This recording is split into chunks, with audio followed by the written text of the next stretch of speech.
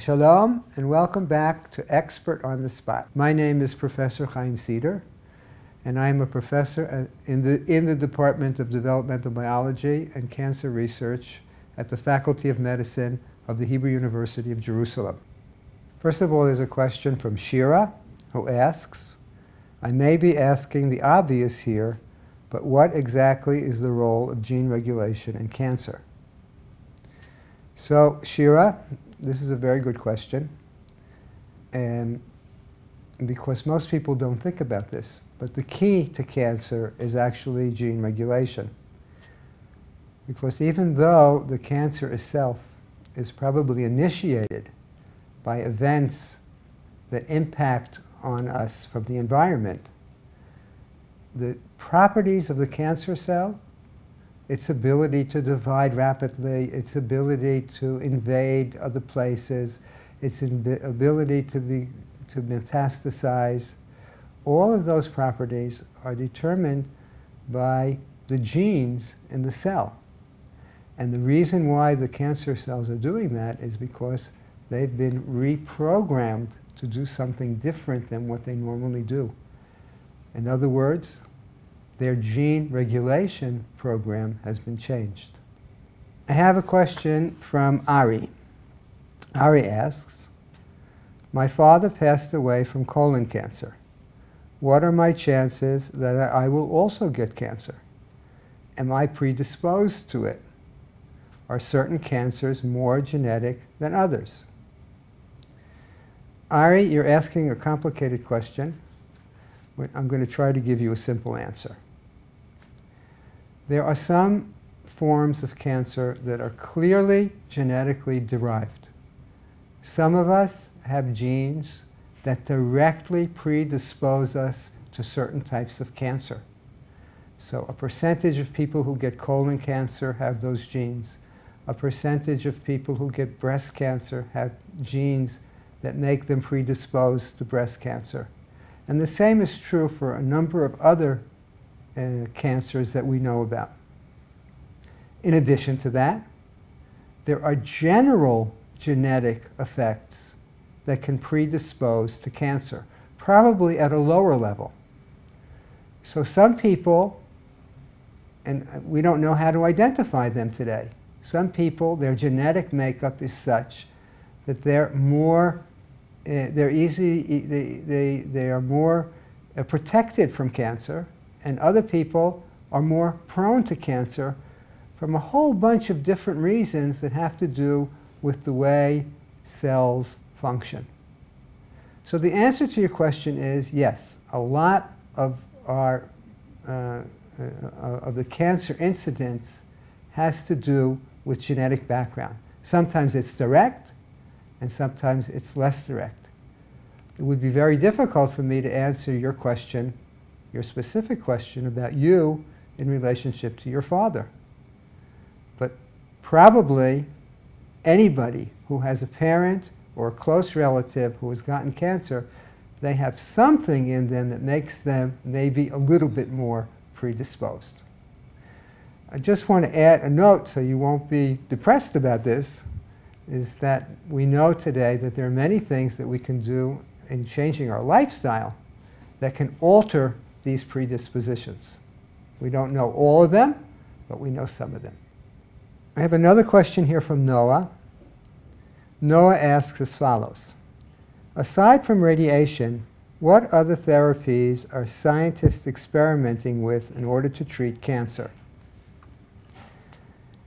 Noah, we're in an age now where there is a lot of experimentation, a lot of progress in the treatment of cancer. Up until about 15 years ago, the main treatment of cancer was by radiation and by chemotherapy. Both of these treatments work in a very nonspecific manner. What they do is they kill cells that are rapidly dividing.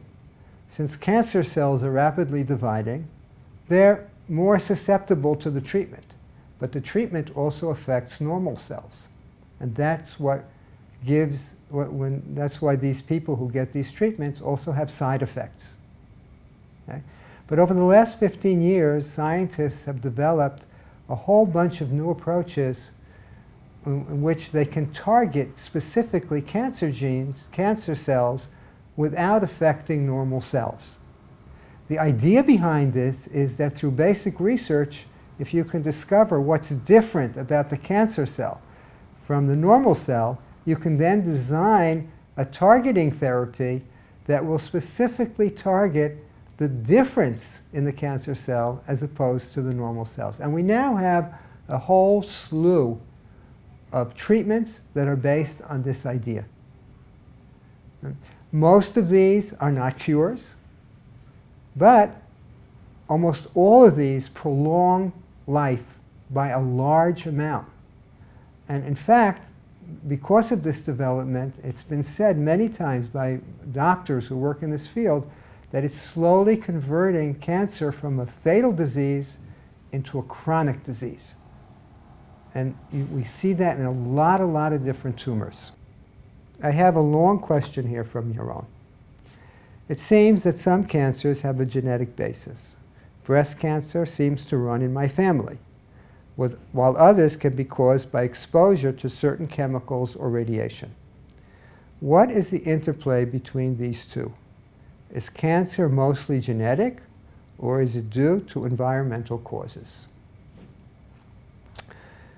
Yaron, this is a complex question, but I think we have the general outlines, or we know the general outline about how this works. So it's generally accepted that to initiate cancer, to start the process, usually requires some sort of insult from the environment. It could be a carcinogen, it could be something in the air, it could be from radiation. Almost every form of cancer is probably started through something that comes from the environment. But on the other hand, the human body has the ability to withstand many of these insults. And every single one of us has a little bit different ability because of our genetic makeup. So some of us have a very strong ability to withstand these things, to fix the errors from the insults of the environment, and others of us have a less ability to do it. Okay? And indeed, whether a person gets cancer or not, and what kind of cancer he gets, is really an interplay between his environment and his genetic makeup. There's a question here from Gil. Gil asks, do you think that in the future a DNA or biotechnological development will cure cancer? Gil, this is the kind of question I like because I'm a very optimistic person. And I think that, yes, the future is very bright. And I think what it depends on mostly is our ability, or the ability of society, or the willingness of society to invest in basic research. The more basic research that we do, the better we will understand the interplay and the causes and the interactions within the cell that are involved in cancer. And once we understand the really basic aspects of it, I believe it'll be possible to design an approach that will not only cure cancer, but may even be able to prevent cancer. The real goal of medicine is not to cure diseases. The real goal of medicine is to prevent diseases. And I believe that we can do that. And just to give you an example, one of the things that happens in every cancer cell is that many genes undergo a chemical modification. And this chemical modification louses up their program, their gene expression program. And this plays a big role in making them cancerous. Now, this change occurs in every cancer. So it's something very basic. So if we can design a drug against this change, it'll have a much bigger influence on cancer than anything we've used up till now. Nava asks, if certain parts of the cells are turned off according to DNA methylation, is there any way to turn them back on? Yes, the answer to that question is yes, and indeed, this kind of treatment, this kind of approach is being used today.